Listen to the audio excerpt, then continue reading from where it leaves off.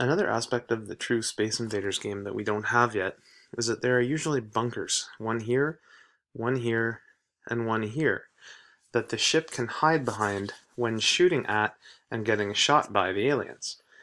And so we're going to add that here.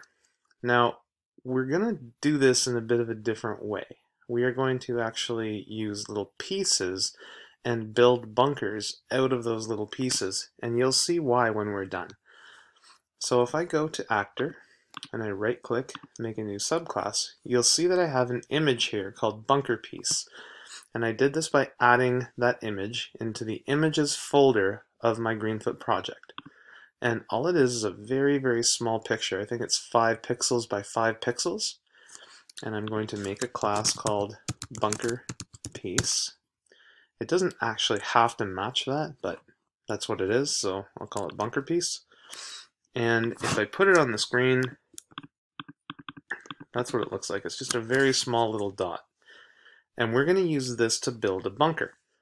So I'll reset, and I'm going to go into level 1 because that's where we get the world set up. And here's where we're going to do a little bit more with for loops. Now before I do that, let's just get one of these bunker pieces on the screen. So I'm going to put a line right here that says add object. And here, instead of the hero life count, I'm going to put a new bunker piece. And I want it to be here. So right there, it's about, I don't know, maybe 100 by 300. But I'm going to show you a trick right now. I can drag the hero to this part of the screen, say right here, right click, inspect. And I can see the X and the Y coordinate. So, little trick there. So about 110 and 290. Close that, reset, goes right back to where it was. So I'm going to put a new bunker piece at 110 and 290. And if I run it now, you can see, look, there's a bunker piece right there. Now obviously that's not the bunker that I'm looking for. Might be a little too high up, but anyway, what we're going to do is we're going to put a whole bunch of those pieces together to build a bunker. Think of it like putting bricks together to build a wall. The way I'm going to do that, and I could copy this and paste a couple times, and maybe I alter this to 115, and I alter this to 120, and now I'm starting to build my bunker. But copying and pasting is not a very efficient way to go. Remember, we learned about a for loop. A for loop will do something over and over and over again. And that's what I'm going to use here.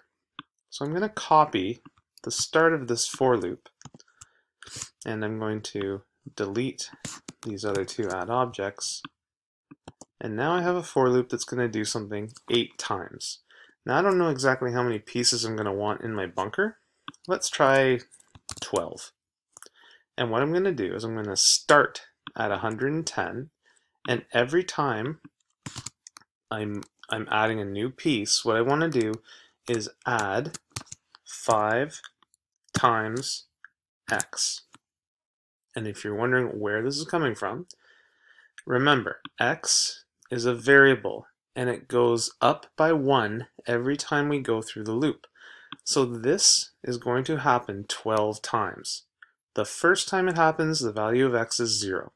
The next time, the value of x is 1. The next time, the value of x is 2. And it will keep going and going and going. And the very last time it happens, the value of x is going to be 11. Not 12, because by the time we get to 12, we've gone too far. If we included this, then it would include 12. But if we do that, it's going to go from 0 all the way up to 11. So this line's going to happen 12 times. And when x is 0, this expression is going to evaluate to 110. Because 110 plus 5 times 0 is 110. When x goes to 1 the next time, 110 plus 5 times 1, well, that's 115. So it's going to go up by 5 each time. So if I click here, we should see 12 bunker pieces in a row. There we go. So that's the start of a bunker. if I want it to be a little bit longer, wider, whatever you want to say, then instead of putting in 12 pieces, let's put in 15. And it gets a little longer. Now, what I'm going to do is I'm going to go back here, and I want to do another one. So, I could take this line, copy, paste, and then change the y coordinate by 5.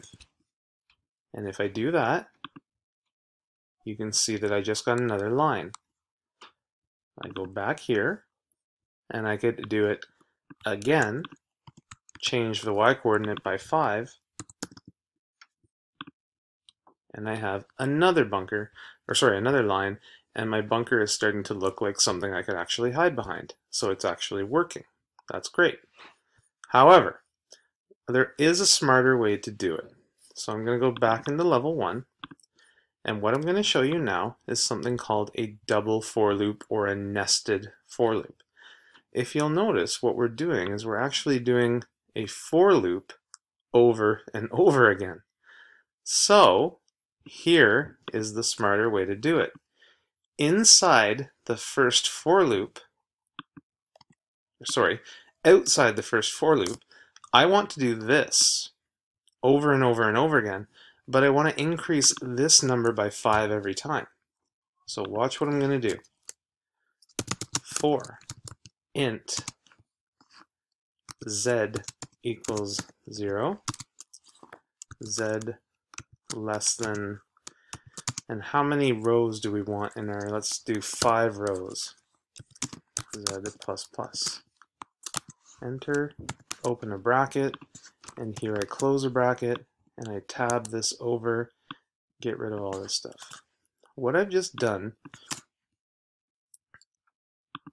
is I have put a loop inside of a loop, which is complicated, no doubt. The first time you see it, it's like, what is going on?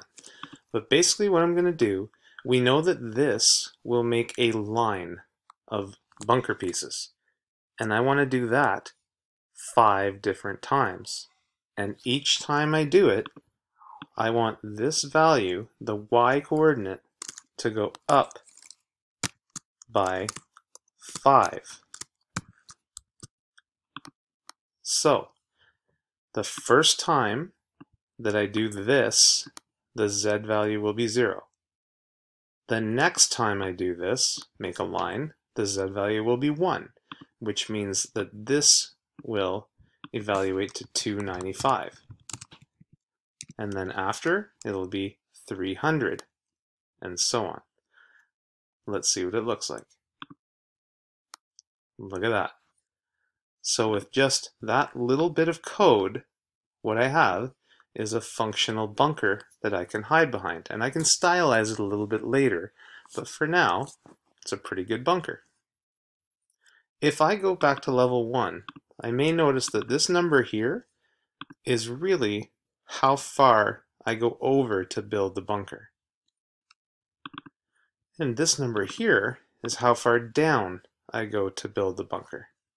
So good programming practice, I can go in here, and at the top, maybe I put int bunk y equals, and maybe I want to go a little bit lower than 290, so let's go like 310. And I can put bunk y right there, because it's the y coordinate of the bunker. And then here, I could do another one that says int bunk x1 equals 110. And if you're wondering why I'm doing x1, well, remember, I'm going to need 3 bunkers, and the x coordinate is going to be different for each one. And here I'm going to put bunk x1. There we go. Move down a little bit, same size. So this looks pretty good. Now, I've got a bunker made, and I'll put a little comment here saying makes the bunker. And I can even go inside and put this makes 1 row. And really, I can put a little additional comment makes where this makes multiple rows. So we have 5 rows. And again, I might as well keep going with my good programming structure here. Instead of 5 right here, I'm going to put num bunker rows. And I'm going to put that there. And here, this is really the number of bunker columns, or the width of the bunker. So maybe I'll call that bunker width, int bunker width.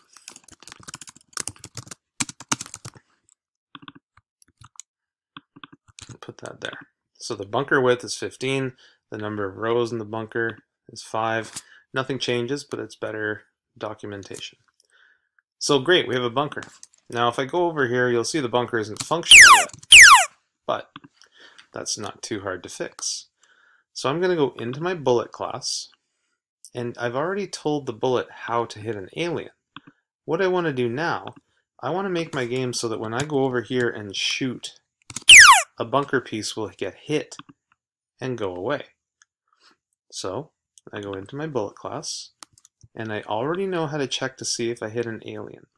So right here, I'm going to copy, and I'm going to paste, and where it says alien, I'm going to change that to bunker piece, and I'm going to put that wherever it says bunker or alien. So I'm not deleting this line, I'm still checking to see if the bullet hit an alien, but I also want to see if it hit a bunker piece.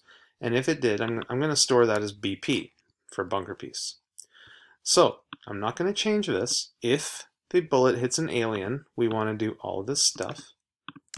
But else if BP winds up not being null, so this means if we hit a bunker piece, well, what do we want to do?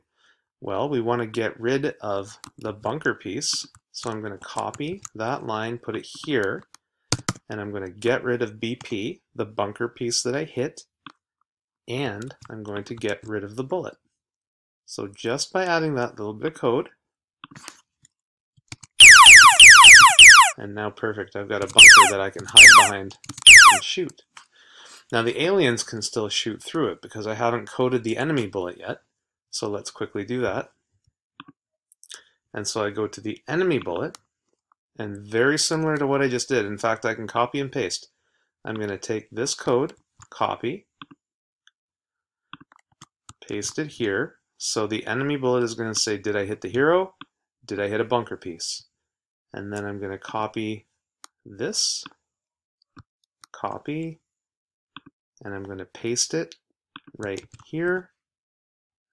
And if BP is not null, remove BP and remove the enemy bullet. So it's pretty much the exact same code. And now, we're going to have to wait for him to come back over, but I know it works there, so let's see if it works with the enemy. And what I'll have is a bunker that I can hide behind for a while until it gets obliterated and I'll have to move. See? There we go. So we have a bunker that's functional, but it's going to last me so long before I'll have to move, and eventually those aliens are gonna get me. Okay? So there you go. We have a functional bunker. What I'm gonna do is I'm gonna copy this code here, and I'm gonna make not 1 but 3 bunkers. And to do that, I'm gonna have to replicate this, and I'll change bunk XY. I'll have to make a bunk X2 and an X3. So next time you see the video, you'll see 3 bunkers. And all I will have done will have made 3 of these instead of just 1. Okay?